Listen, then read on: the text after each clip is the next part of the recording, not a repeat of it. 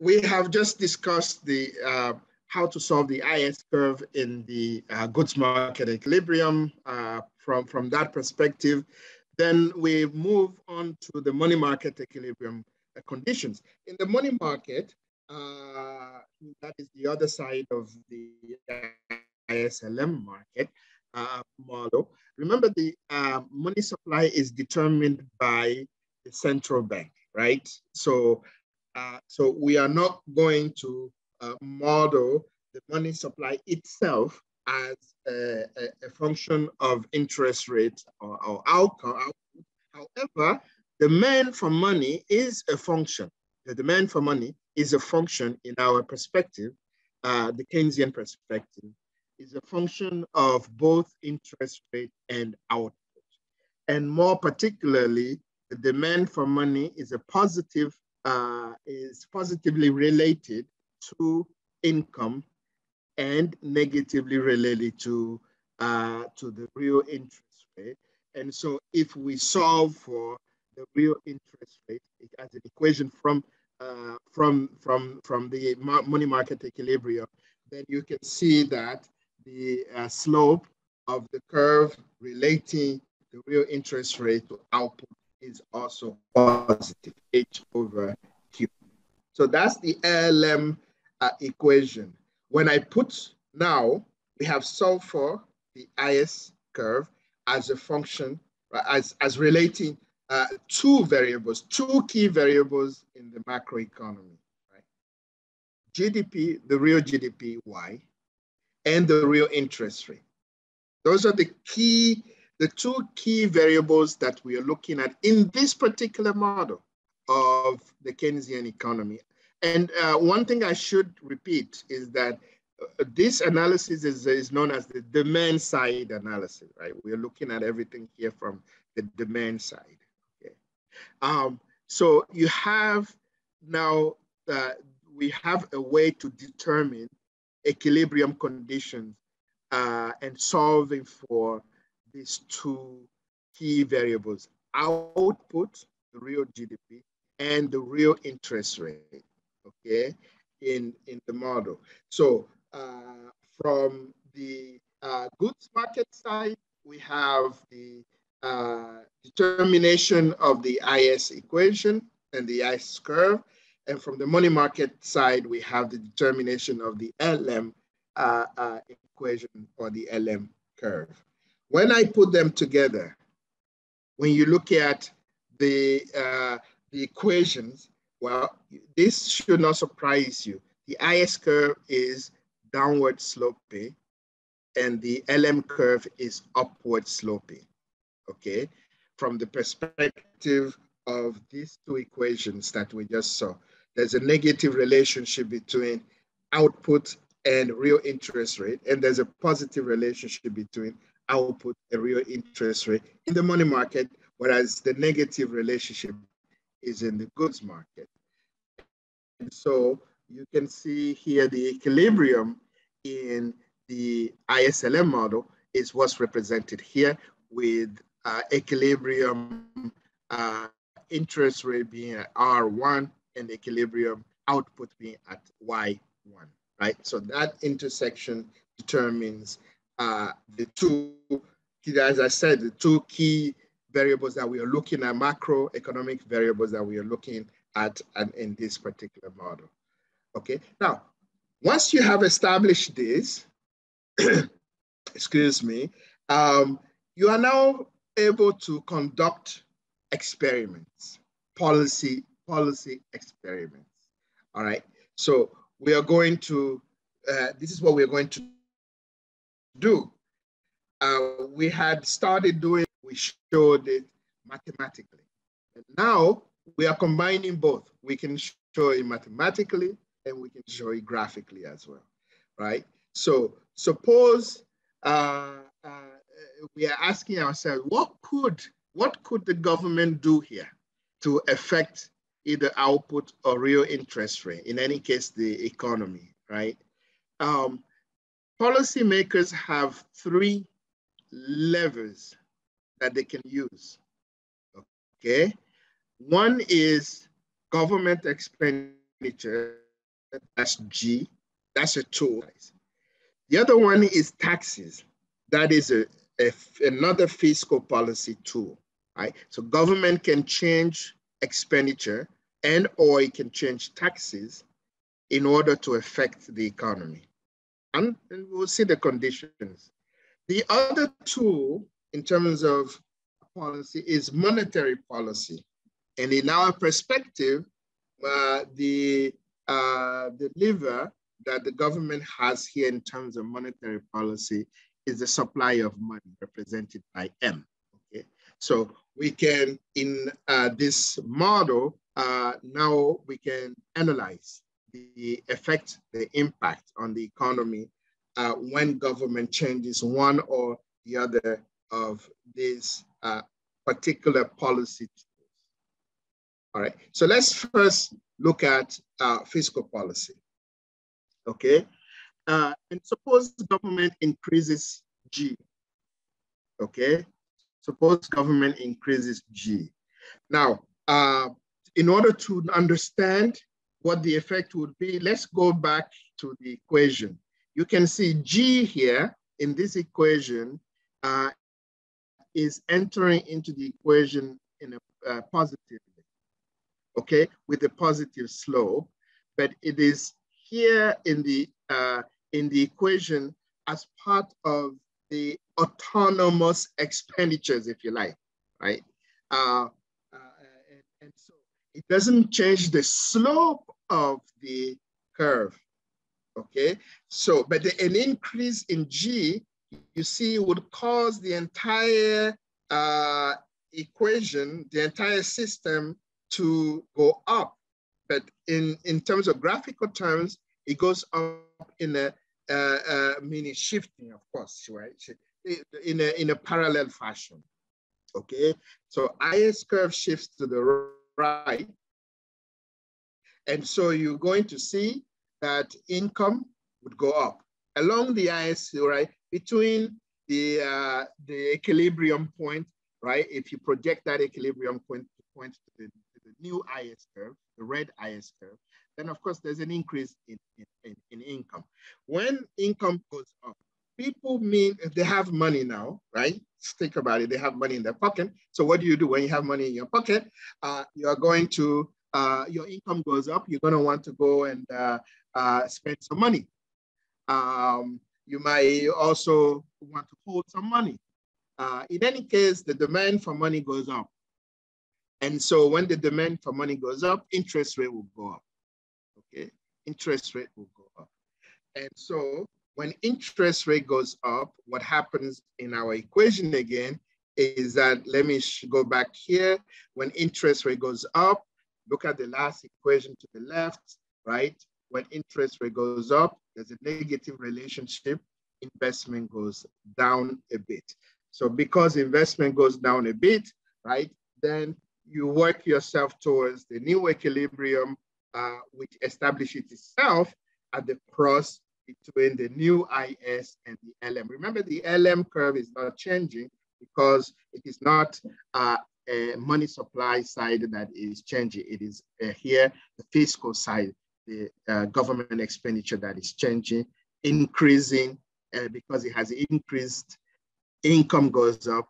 But because income goes up, demand for money goes up along the LM curve, it causes a reduction in investment, and therefore you end up at an equilibrium at Y2 and R2, a higher interest rate, but a higher output. If I put it all together, what does that mean? It means that when government increases purchases, yes, there will be an increase, an accumulated increase in output, but the downside of that is that it raises interest rates, okay, in the economy. If we were talking about the full demand side model and aggregate demand, aggregate, and combined with the supply side, aggregate supply, if we were discussing that full model, you would see that this is also an issue that is concerning when government expenditure goes up. Will that cause inflation or not? And if you are following the current discussion in the United States, this is going on as we speak, as government is considering substantial amount of investments, and there is worries in the government policy circles whether or not it would reinforce the inflationary impacts that are already present. So this is actually very applicable, okay, in real world settings. What does a tax cut now do? So the government, suppose the other side of fiscal policy, the other fiscal policy tool, suppose that in this case, the government reduces taxes, right? So the reduction in taxes will raise consumption. Why? Remember, consumption is a function of disposable income. If you reduce taxes, your disposable income goes up, and therefore consumption goes up. And if you remember the process we went through before, that cycle, when consumption goes up, income goes up, right? So, so a higher income, once again, just like you saw in the slide before, means that the demand for money goes up, interest rate goes up, investment reduces. So it brings down the income a bit from 1, right? So if you look at the distance at 1, it's not the final resting point. The resting point for output is a bit less than what it would have been if there was no change in R. So, but because R goes up, the interest rate goes up as a result of the demand for money, quantity demanded of money going up. And therefore, what happens is that investment responds by going down and reduces the change in income somewhat. But at the end of the day, a tax cut in this model causes output to go up, even though the downside is an increase in interest rate. Okay, now this, what we just talked about, okay, particularly when government is increasing expenditures, it's an example of what's known as the crowding out effect, right? So when government is increasing its expenditure, reducing taxes, etc., what happens is that real output goes up, but also real interest rate goes up, as we saw here and as we saw here. Okay, so in both cases, where the government is increasing government purchases, reducing taxes, output goes up, but interest rate also goes up from R1 to R2 in both cases. What does that mean? The higher interest rate leads to lower investment spending, right? The higher interest rate leads to lower investment spending. So what has happened in economics, what we say is that by raising its expenditures, government has caused an increase in interest rate. And because of that, so the increase in real interest rate is a function, is a result of the change in government expenditure. And because of that, private sector, right, has less access to loanable funds in the economy, and therefore investment goes down. This is known as government crowding out the private sector, right? Government crowding out the private sector. So it's known as the crowding out effect, okay?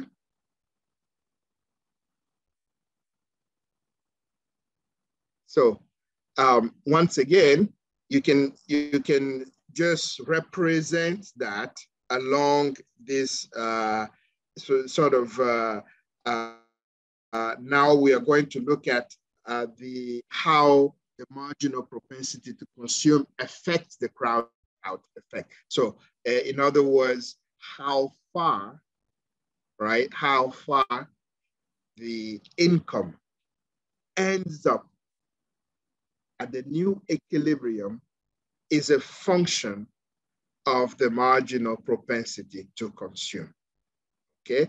Is a function of the marginal propensity to consume that we saw before, right? So the reduction in investment, okay? The reduction in Y compared to a situation where there was no change in real interest rate. So please follow me. First, there's an increase in government expenditure or reduction in taxes. At that point, real interest rate stays at R1. The economy sees IS curve, right, higher demand. So the IS curve shifts to the right. If there was no change in real interest rate, the number one there, right, that distance one would have been the total change in Y. But we don't end up at number one.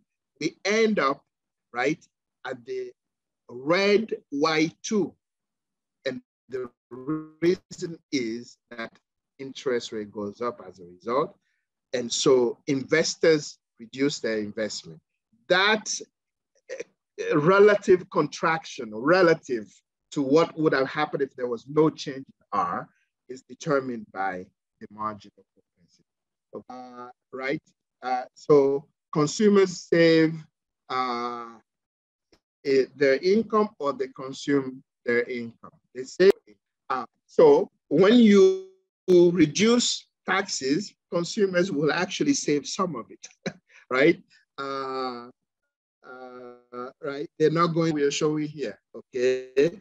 And so the final effect is smaller than what it would have been, okay, if people didn't save. And remember, the numerical example that we gave before, I said so, that at the end of the day term, right, the effect, right, of a change in taxes is smaller than equal, right, change in government expenditure. So if you, in our numerical example, just to remind you, we set the marginal propensity to consume to 0.8. A $1 increase in government expenditure causes a $5 increase in output, but a $1 decrease in taxes would have caused a $4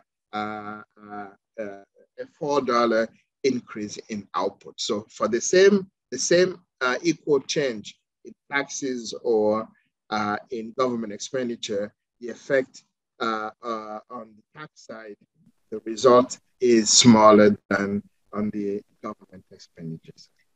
Now let's look at monetary policy. Okay.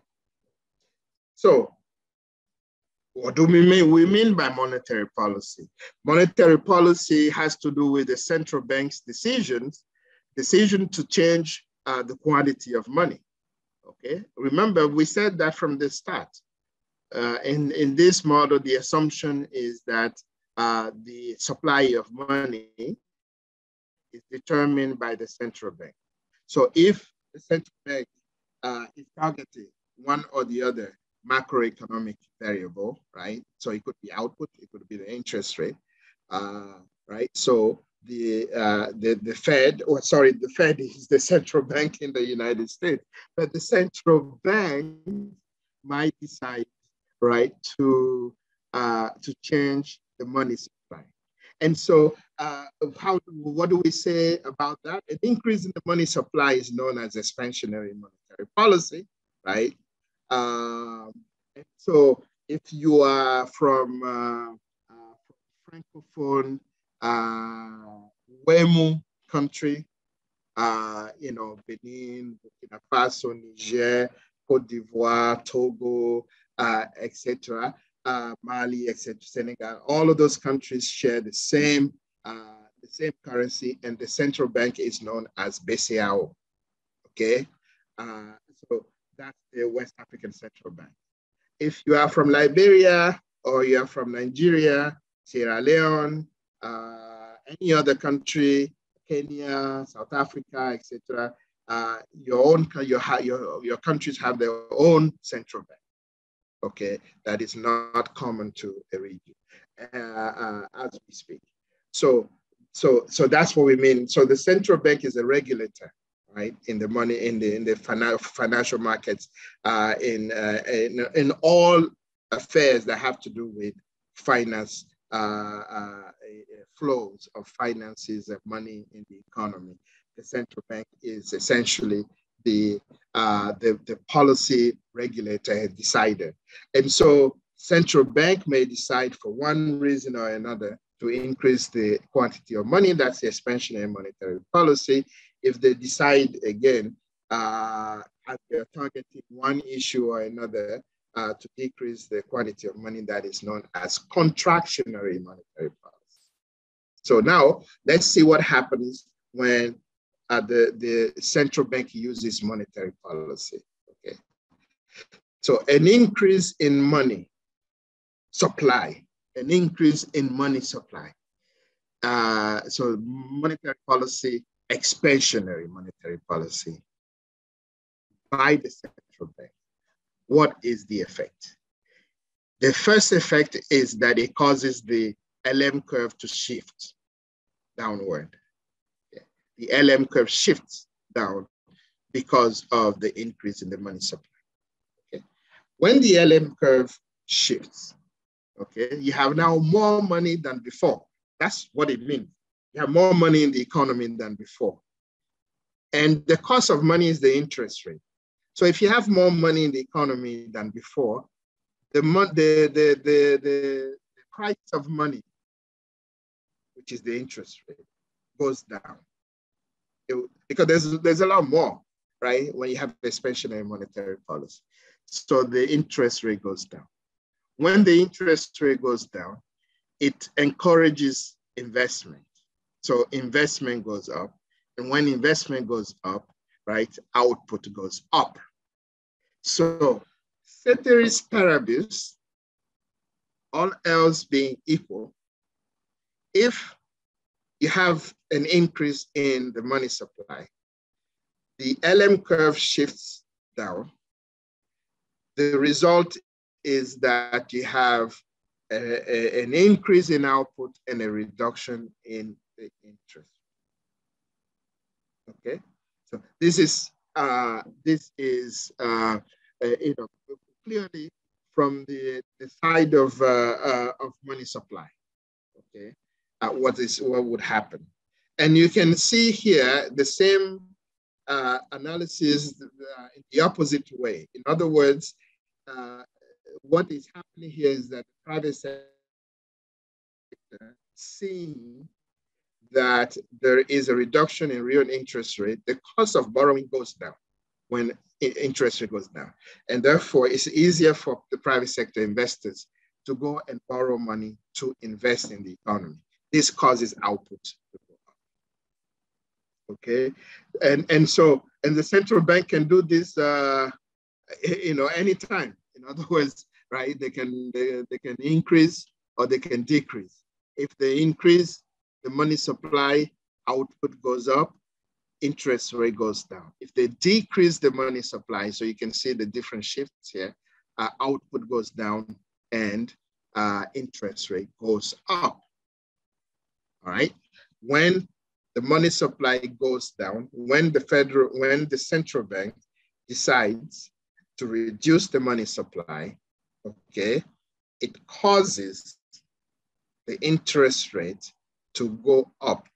There's less money available in the economy under those circumstances. Interest rate would go up.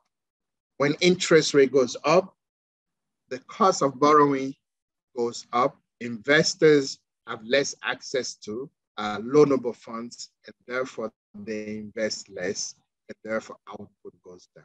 Okay, that is what that means. Okay, now, so again, this is another representation of expansionary versus contractionary versus when the Fed remains neutral.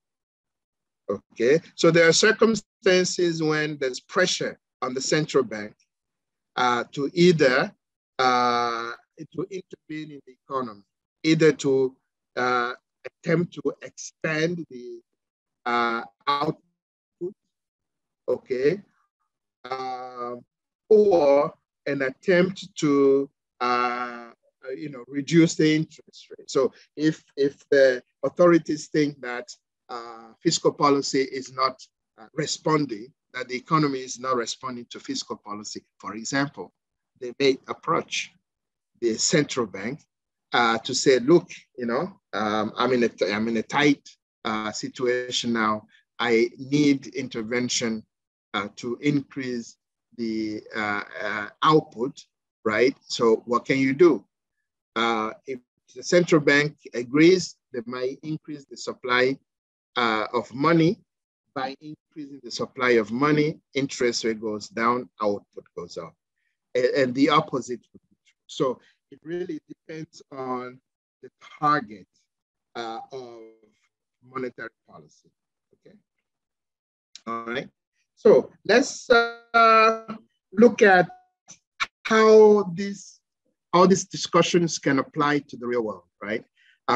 So in our model, monetary policy and fiscal policy are assumed to be exogenous.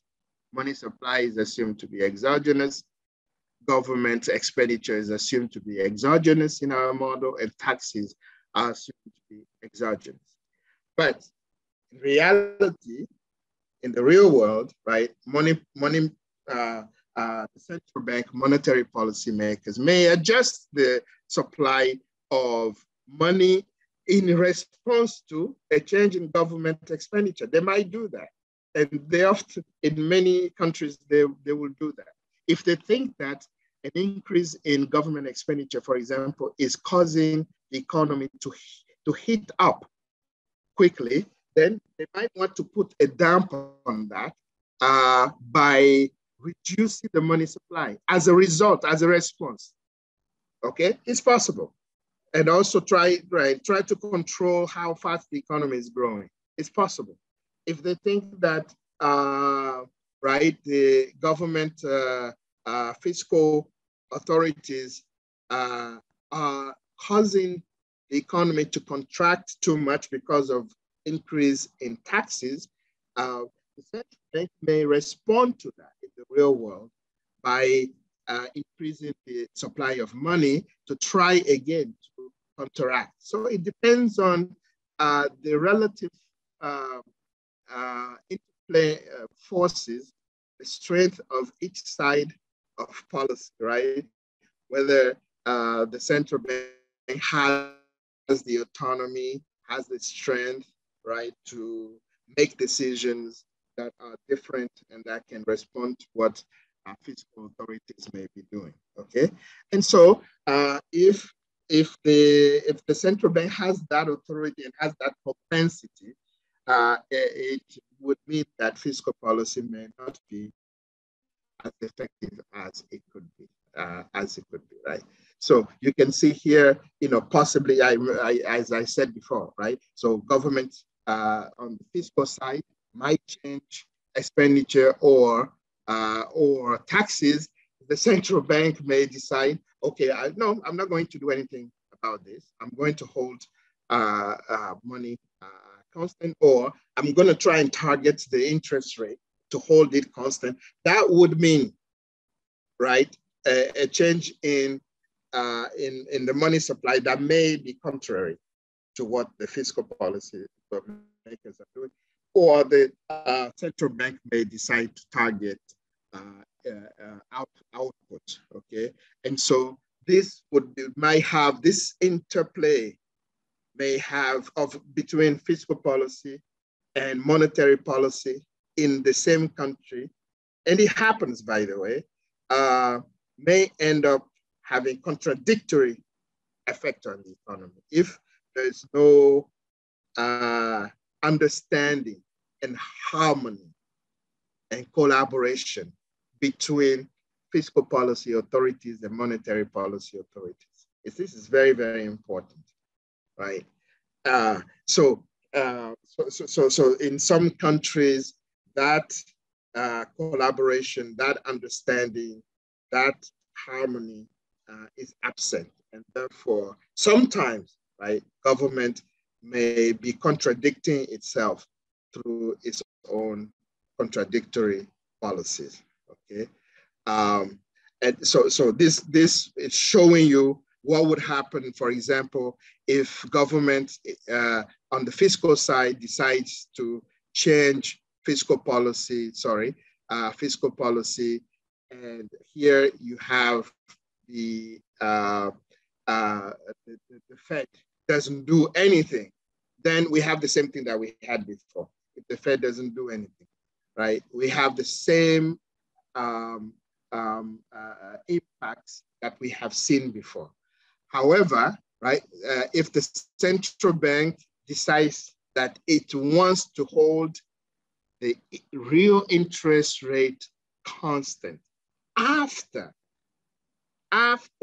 government has enacted a fiscal policy, then of course what happens is that at the same time that the IS curve is shifting to the right as a result of increases in government expenditure, in basically expansionary fiscal policy, the central bank is also at the same time increasing the money supply, engaging in expansionary, right, monetary policy. What this does is that it reinforces the output side, the output effect. So you go from Y1 to Y3 and holds the interest rate constant. It's possible that this could happen in the real world. So then, if that's the case, right, the fiscal authorities are expanding, they are engaging in expansionary fiscal policy. The monetary authorities are also engaging in expansionary monetary policy. And so a combination of both of these may result in reinforcing the output impact, the output effect of the combination of both policies, but holding the interest rate constant in this example. And therefore, that there will be no crowding out effect. And so you end up with, right, a pretty substantial full effect on output as a result of the combination of both policies, as the Keynesian cross theory would predict. Now, in case the central bank is targeting output, right? It's targeting output. Then what would happen is that if there's an expansionary fiscal policy, the central bank will reduce at the same time, right? Would reduce. So expansionary fiscal policy means that the IS curve shifts to the right because an increase in G or decrease in T in taxes, okay? If nothing is done, as we saw before, of course, the output will go up, interest will go up, etc. But if the central bank is keen on holding output constant, then in this case, as a result, as a response, at the same time that the fiscal authorities are engaging in expansionary fiscal policy, the central bank will reduce the money supply, causing the LM curve to shift to the left. You can see the green line, okay? When that happens, okay, the result of that is that at this new equilibrium, the output does not change. You can see the Y1 remains a Y1 at the end of the day, but the interest rate would go up even further to R3. So you can, again, this is where I was talking about harmonization of policies in an economy. This is a case where the fiscal authorities and the monetary authorities are not seeing eye to eye as to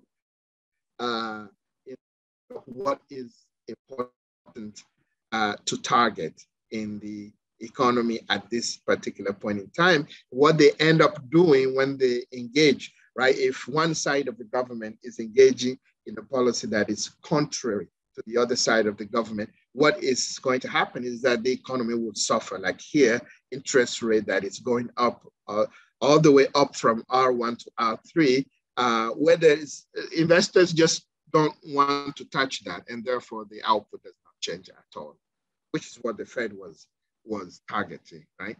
Right. So this is to say that, right, in the real world, it is not ceteris paribus. In the real world, different authorities have to collaborate. They have to talk to each other, right? So and one thing that I should make very precise is that when we talk about fiscal authorities, what we mean by that is usually, those who have the power to make decisions with respect to expenditure or spending and taxes. That usually would be the executive branch and the legislative branch, usually, right? Usually would be the presidency as executive branch, and which means ministers and all of that, and the legislative branch, which is usually the National Assembly and so on, that have to vote on budgets and spending plans and etc. So those are usually considered the fiscal authorities. Those are a combination of the decisions between the cabinet, the ministers, and the presidency, and decisions by the National Assembly will result in whether or not you have an increase in government expenditure, changes in taxes, and so on. Those are usually the ones that have the power to do that, to raise your taxes, to decrease taxes, to decide to increase expenditure, to set the budget for each year.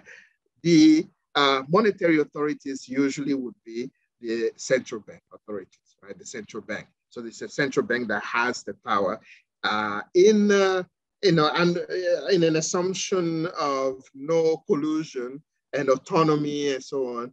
The central bank is the one making the decision with respect to monetary policy. And so when you have a contradiction between one side of the government and the other side of government, and the economy can suffer. So what this discussion is leading to is that in the real world, there's a lot more complicated situation where different policy makers have to interact, have to harmonize, have to discuss before decisions are made that would have a long-term effect. So this is the end of the second lesson of Module 1 in this macroeconomic modeling course. I thank you for your attention, and again encourage you to go on the site, on the Yen site platform to see and download the narrative and also quizzes that will go along with this module. Thank you very much. Bye.